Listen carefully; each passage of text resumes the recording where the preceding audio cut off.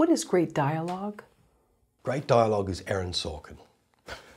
That's a little theatrical, but it's... Great dialogue is spare.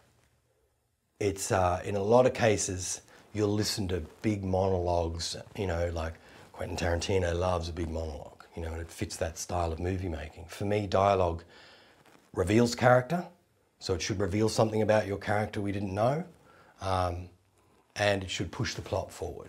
They're the two main functions. Can it operate outside of those? Sure, why not? But the minute you start subscribing to, for me, creating dialogue outside of those two functions too much, you will slow the pacing of a script. And so dialogue is almost, you know, to put it extremely, it's a last resort. You know, we're watching a visual medium, so we're telling a story visually.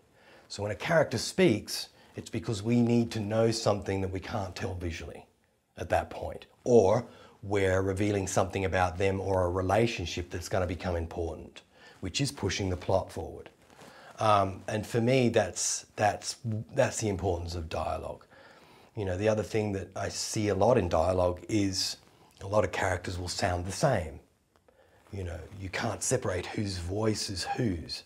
And so it's being very careful to craft things like slang and the way we use colloquialisms, speech impediments, that kind of thing. You know, who is your character and who are these characters that are speaking? You know, one can be brash. One might be a little more silent and not speak very much. So it's really knowing each one of those characters and how they speak.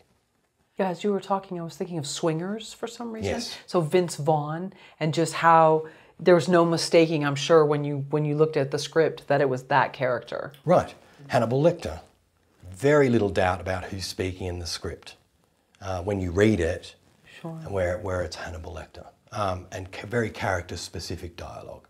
So you're not just looking at colloquialisms, you're looking at intellect. You're looking at, you know, their profession.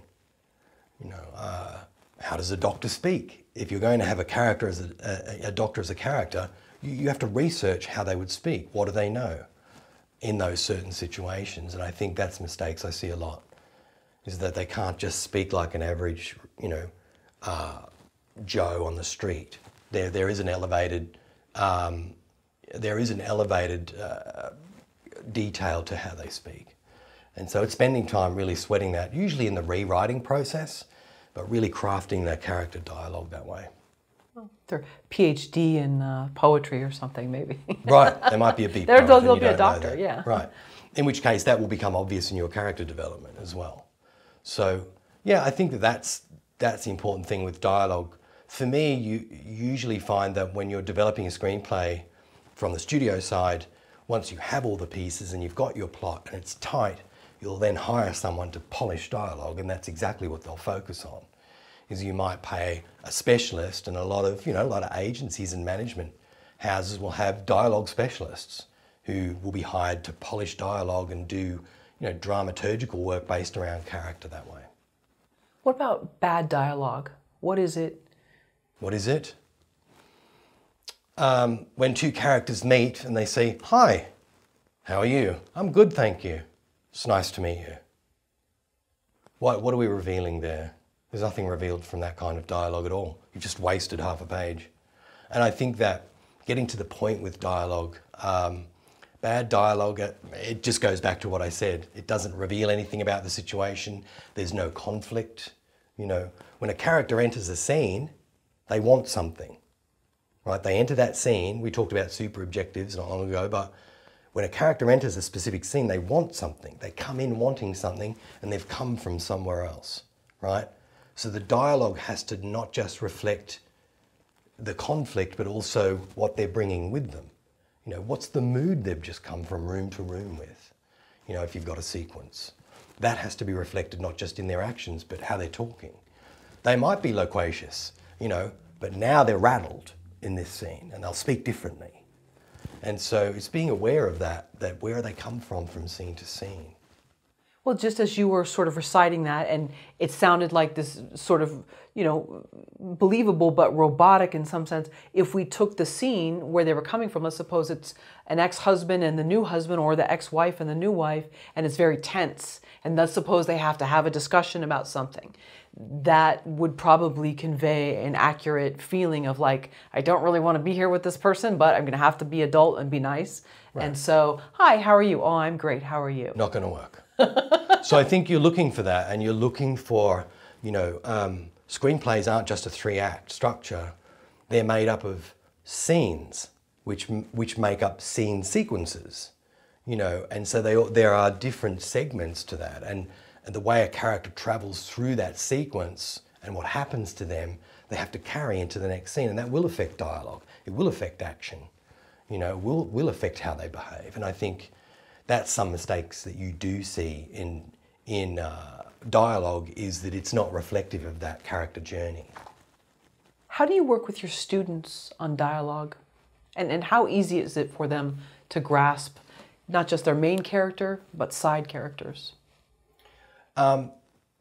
Side characters and characters that you discover while you're outlining or in the screenplays themselves have to function the main point of, they have to have a function regarding the main point of view. They're a character type. They're either there to set up an obstacle in some way, or they're there to be a mentor character, or another character type is a best friend, or that kind of thing. The way that I like to do it is, again, I always start with character development. How do they speak? I'll interview them and let them talk from the very early beginning. So I'm not just developing the character, I'm developing how they might talk.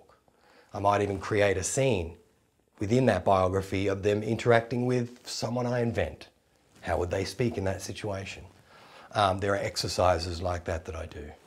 I'll do sometimes once they have their first act, I might do a live writing exercise where I'll take their script of the brave ones who will let me, and I'll rewrite it live to show them the function of that, to show what they don't need. You do find in dialogue, they'll say a sentence and then they'll say the same thing again, but in a different way. Don't need both of those sentences, cut one, right? So that's a common trait. Being able to identify those and then show the students live, this is the beauty of Zoom, teaching through Zoom, right? Is that I can share my screen, take a final draft copy, and just show them how to restructure description, or show them the interaction between those two characters and why this doesn't work and why it does. Well, in The Exorcist, it's very clear the dialogue of Linda Blair as the young woman and Linda Blair with the entity coming through her. Very different. Very different. Because they are different characters, essentially, in the one body. And I think that has to be, the delineation of that is very important. And tricky, it's very tricky. It's also, if you watch Ellen Burstyn's character, Mrs. McNeil in their beginning, she speaks very differently than when her character goes through that arc in the end. There is a lot more belligerence, so your dialogue has to reflect the tone and feeling of where your character's journeying to and where they've come from. And that stark difference will help us also identify the character's arc as well. And so dialogue is very important to that.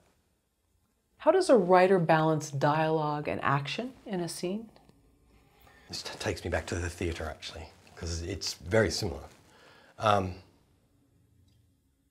When there's no more time for words, sometimes a character will act, and there's a vice versa aspect to that too.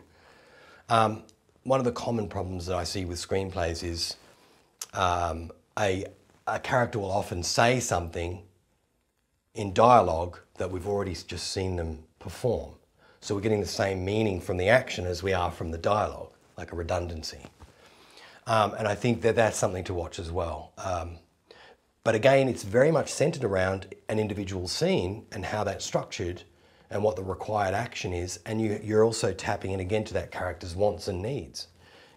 Even though you have a super objective, you have a whole lot of micro objectives along the way for a character trying to get what they want in specific scenes. And so, you know, it might be that they come in acting a certain way, and when it doesn't work, because of the conflict with someone else, they have to speak. Or it might be the same, it might be reversed, where they come into a scene in a bluster trying to get their point across verbally, and when it doesn't work, they act. It should never be they're using dialogue or speaking about how they're acting, because we're getting the same message through dialogue as we are through action. I always fall back on that same, you know, if we can tell it visually, you know, it's show don't tell, but if you can tell a story through characters' action and reveal their character through action rather than dialogue or being told how good they are, show us how good they are. You know, and so I try to take that into what I'm teaching as well sometimes is, you know, try it without dialogue. Write this scene without dialogue and just see what happens. Or write this scene just with dialogue, see what you get. And then try to marry the two. But I think it's staying true to that idea of, you know, what is the conflict? What does your character want in this moment? And what's the best way for them to get that? What was the first movie you saw in the cinema? Star Wars. This is in Australia? Yeah. I used to live about 40 miles from the nearest McDonald's, if you can fathom that. But I did not live anywhere near a cinema growing up at all. I lived on a farm in regional Australia. And so going to the movies was a big event, and my grandparents lived in Sydney. And Star Wars, you know, was a big event. It was billed as being a huge event. And it was the first one that I went to see with my grandparents and my parents and everybody. It's no wonder I'm working in movies, really. And I still love it to this day. It's a special series of films. I wouldn't call myself someone who's glued to The Mandalorian or anything like that. I'm not necessarily that way about it, but it's special because it was the first film I saw. It was the first cinematic experience I had. Was there a line of dialogue that just takes you back that you remember? No. No. Okay. No. Maybe it was so. action. Then no. It was just probably more the world. You know, I was really blown away with the world and how big it was. You know, and how big the ideas were, and the sophistication of the visual effects back then.